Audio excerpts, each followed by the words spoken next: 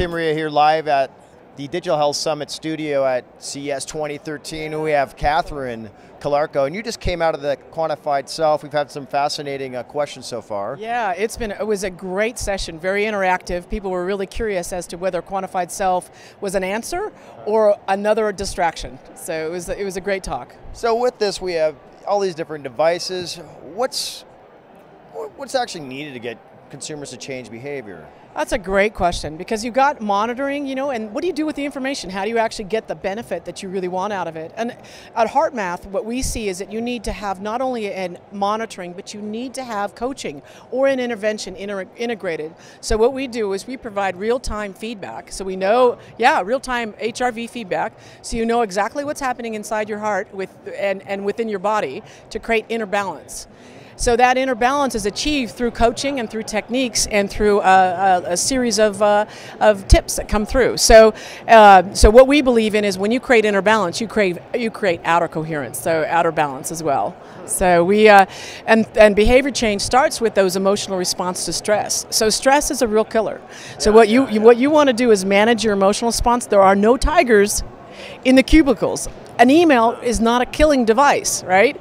So you need not to react so negatively to that. So you can change your emotional response to stress. You can do that. Let's drill down on that. Like, what are some other tips you would have for people to really mellow out, I guess? Yeah, exactly. Well, it's a state of calm awareness. So through the Inner Balance app, it's a new mobile phone, iPhone app. What it does is it helps you to see what state you're in, right? Am I in a chaotic state, or am I in a nice, coherent state? And it teaches you to shift. So three easy steps, and everybody can do this, so that if you want to do this at home, you can. So the first step is to focus the attention on your area of your heart or your chest. It's really about centering yourself, being more aware of what you're doing, and then breathing. When you're stressed, you tend not to breathe deep enough or exhale enough, so you want to focus and breathe 5 seconds in and 5 seconds out. Nice, slow, deep breaths. And the third most important step is to engage a positive emotion.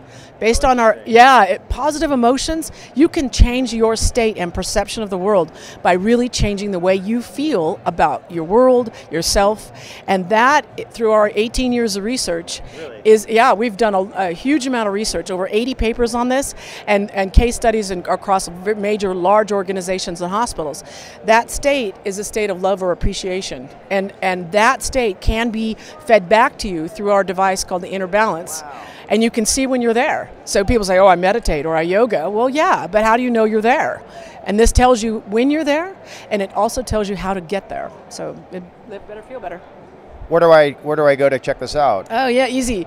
You come to heartmath.com, HEARTMATH.com, and you can send us an email at info@heartmath.com, and we will give you all the information and help you guide your way to inner balance. Great. Well, thanks so much for your time. Thank you so much, Tim. It's been a pleasure. Be well.